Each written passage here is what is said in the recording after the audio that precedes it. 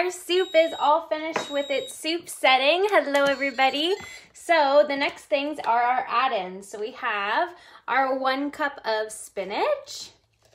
I'm gonna add that in. And then we have our 4 ounces of cheese. We're gonna add that in. And then we're just gonna do a quick little pulse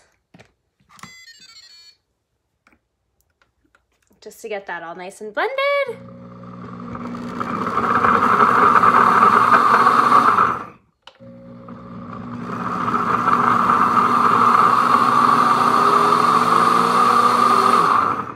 And that is it. So we just had a beautiful soup made in half an hour. So now we're just gonna have it put into our batter bowl here. And then I'm gonna show you guys how this amazing blender also cleans itself. So I like to use the big batter bowl also to store the soup.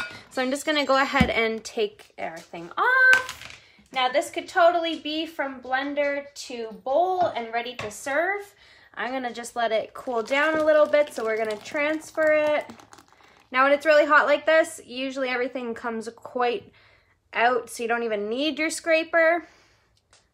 And there we go. So that gave us about 6 cups of a soup for that one. So our plastic bowl comes with a great lid as well, and that lid tucks right over the handle, which I love, so it gives you a nice seal. And then we're gonna go ahead and let this baby cook itself, or clean itself. So I'm gonna add about 3 cups of water just off to the side here.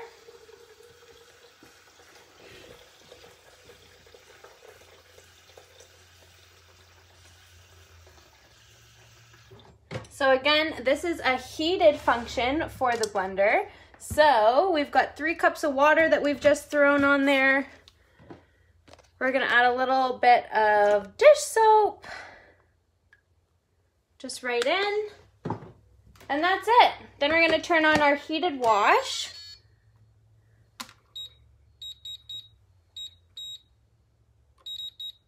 Oh, I was still in pulse there. Okay, heated wash, and we're gonna go ahead and press start.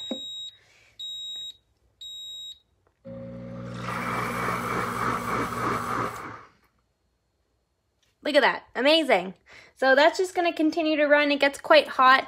And then yeah, our blender cleans itself. So I hope you enjoyed getting to see Pampered Chef Deluxe Cooking Blender. And I hope you enjoyed our wonderful recipe of making some broccoli cheddar soup. And I'll be sure to post the recipe for you as well. And be sure to check out pamperedchef.ca because they have some amazing recipes to go along with the wonderful products that we've shown throughout the party. So thanks for joining me, everyone.